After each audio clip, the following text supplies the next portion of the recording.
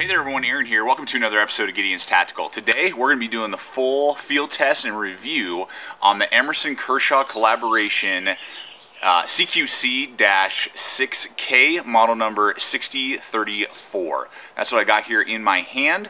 This is new to the market 2014. Emerson, as I'm sure most of you know, make good high quality kind of tactical blades is what they're known for, folding tactical knives.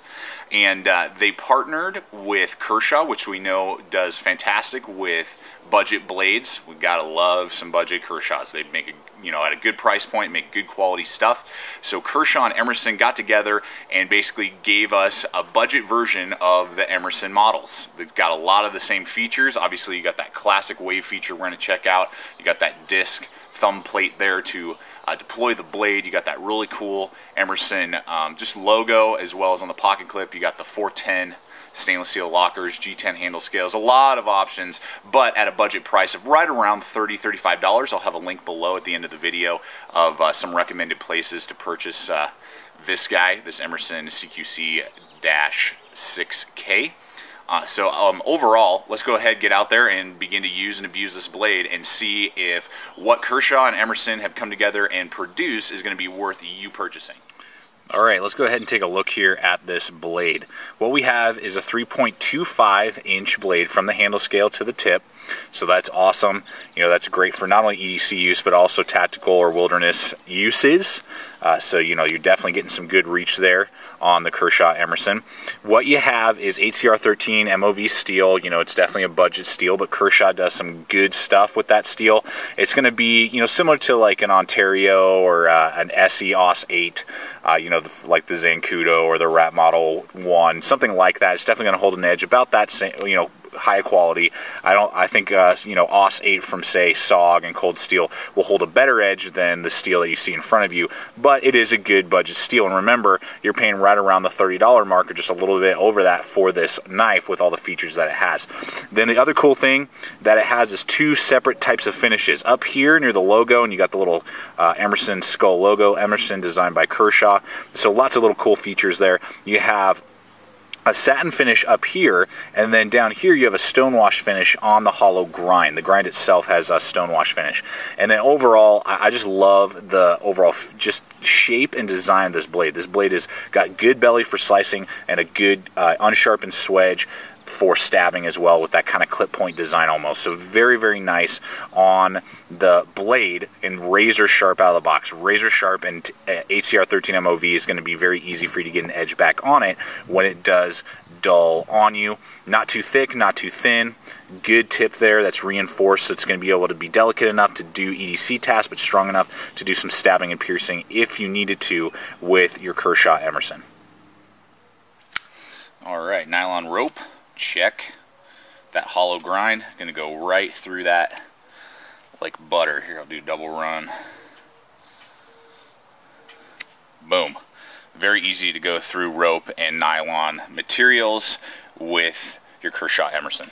Alright, so busting through some cardboard here with the Kershaw.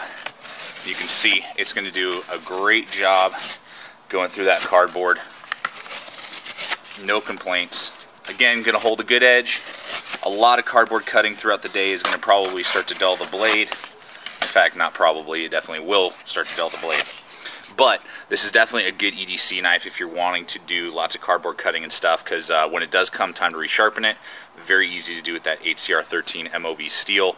Good traction, good lockup. The blade's not too thick. And again, with that hollow grind, it's very easy to get cardboard slicing done with the CQC-6K.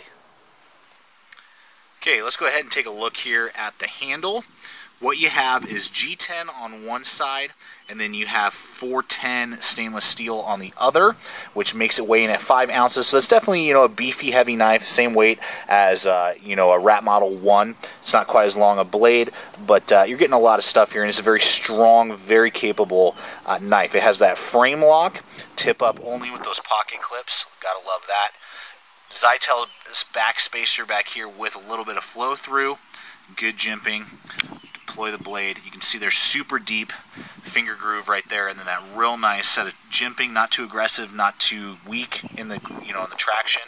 And then what's awesome is that that wave feature acts as a really nice, comfortable thumb ramp. I was a little concerned that it might be, too aggressive and kind of start cramping my thumb, but I did a bunch of carving with this over a course of, several weeks of just carving, getting a couple fires in the backyard going, and it did not cramp my hand. And I wear large size gloves, and you can see that I got plenty of room to spare back here. So you're definitely going to be locked in, for a stabbing move or a reverse tactical move or just EDC cutting. It's definitely going to keep you really good with that G10 on one side and then the stainless steel, so it's not going to thrash your pockets. You righties out there, it won't thrash your pockets at all. That lockup is superb. Hits really well, you can see there, and there's zero play, left, right, up, down, very tight, and it is dead center as well, right there in the handle, which is awesome. Got another set of jimping down there too, for when you are holding that reverse grip. You got jimping right there, lock you into place. Very nice and smooth. It has some form of either Teflon, or I'm hearing that I guess Emerson uses some sort of like high industrial Teflon. It's called something else. I'll probably connotate it in as I'm talking. It's very, very smooth deployment as I'm playing with it here with the disc. That disc is really nice. Got that little screwdriver head right there, Phillips screwdriver. You can remove that disc if you needed to, or tighten it up if it ever loosens on you. But very smooth. It is not brass or bronze bushings though in there. It's some form of either Teflon. This is definitely, if it is Teflon, it's the best Teflon washers I've ever seen in there to help with the deployment, or it's possibly that upgraded, I guess, Teflon bushings or whatever they are that Emerson uses. You got that really nice stop pin back there as well to give you just really good strength, really good lockup. I mean, just overall, no complaints, regardless if it's with the ergonomics or the fantastic, very strong frame lock design on your Emerson Kershaw knife. You can see how well that tip is holding up. That frame lock is working really well. I got great traction with the G10, the jimping on both sides, and the really deep finger guard right here, finger groove. I'm totally locked into place. And that Kershaw Emerson CQC for close quarter combat blade can definitely do self-defense tasks if you need it to.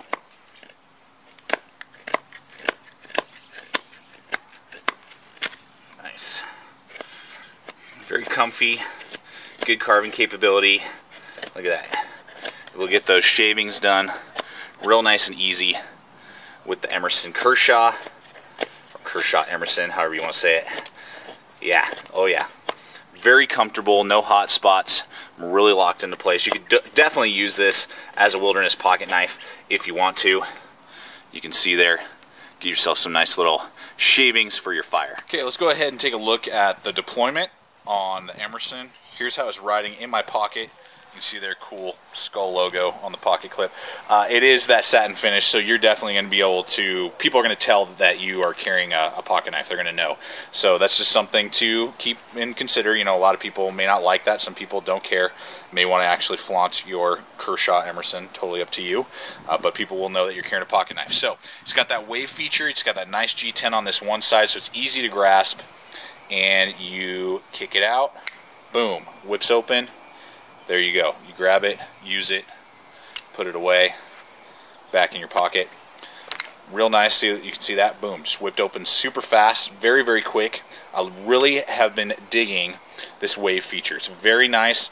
I'll show it to you again just so you kind of get the idea. You're taking your knife, you're pulling it out.